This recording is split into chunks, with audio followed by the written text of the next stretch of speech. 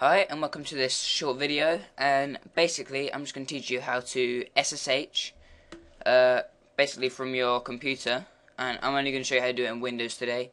Might do another video for Mac, but there are plenty of videos out there. I'm just going to do my own one.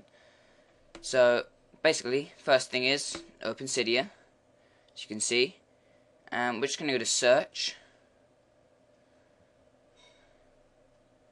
and then in search we want to type in SSH.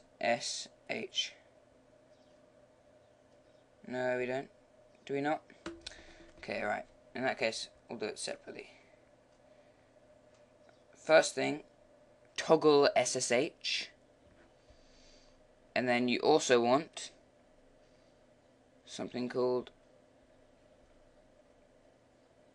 automatic SSH. And obviously you know how to install them. Just click install and click confirm. So once you've got all of them, I think you might have to restart your Springboard. All you're going to have to do is go back to your home screen, and then click on the picture of this funny little fish, which is pretty cool, wearing a tie and sunglasses or whatever. Toggle SSH, just click on that, and then just click enable. We have delay here between what I'm saying and the actual screen. Oh well.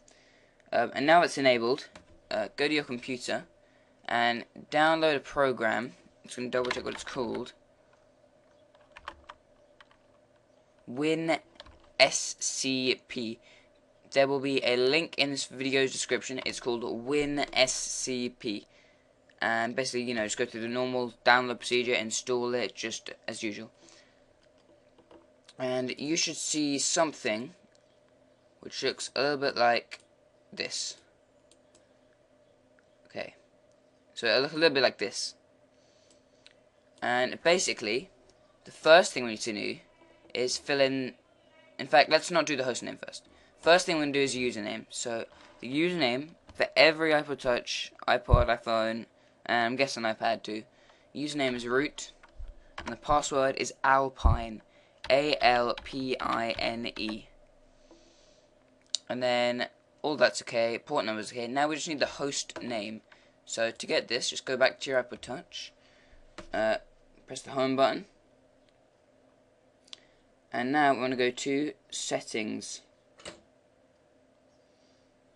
Now in settings, go to general. No, sorry, don't go general. Go to Wi-Fi.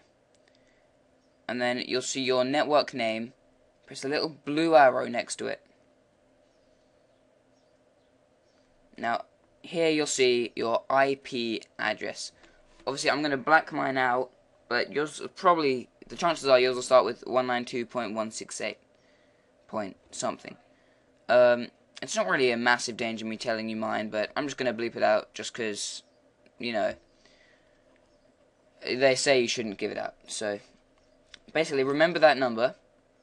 I'm just going to go back to my home menu and then go back to this form, and in host name type that number. So for example, 192.168. Whatever it is going to be. So let's just say, for example, yours is 0.0. So you type that in, you got root, Alpine, all this is fine, and then save that, and press OK for the save your password anyway thing, and save session as, and basically you just want to type in something like, for example, mine would be Joe's iPod, or Joe's iTouch, but I've already saved mine, so you click OK, and then it might come up with some other error or whatever. Just press OK to that, it's all fine. And now what we can do next is, I'm just going to reopen WinSCP. There we go. You'll now see, when you open it again, you've now got your preset in this list box. Basically, just double click it, it'll do some searching and whatever else. Searching, connecting, authenticating, using username, authenticating with pre-entered password, authenticating starting session, reading some other stuff. I didn't get time to see it. And then you'll see a screen. I can't fit it in because of the way I've done this video so you can see the iTouch properly. yeah, so basically this side you'll see your documents, and then this other side we have your iPod Touch. So from here you can just drag files from your computer into your iPod Touch, and let's just say, for example, you wanted to get ROMs for your GBA or GBC emulator, or maybe Sega or whatever else you have, or NES. You just want to go back one, so that's just the 2 dots. Go to Mobile, and then go into Media. And then from there, you can just go into ROMs. And then you'll see 2 folders, Game Boy and GBA, or more. You might see a folder that says Sega, or, I haven't tried any other ones, or NES. And basically, that's where you drag your ROMs. You just drag them in, then you can go back to your emulator application, and then from there, they should just be in the list. So, this has been basically a pretty quick tutorial on SSH.